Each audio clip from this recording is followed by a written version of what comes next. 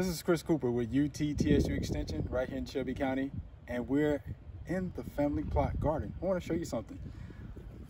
Look at the squash bug eggs. They look like little bronze football. I've never seen squash bug eggs on the surface of the leaf, and that's the top surface of the leaf. So this is what I want to do. I actually have some duct tape here. All right, what we're going to do is we're going to actually pull off those eggs by using the duct tape. That way you don't have to worry about using a chemical, because squash bugs are very difficult to control. If you have any questions, feel free to give me a call at 901-752-1207. Let's squash those squash bugs.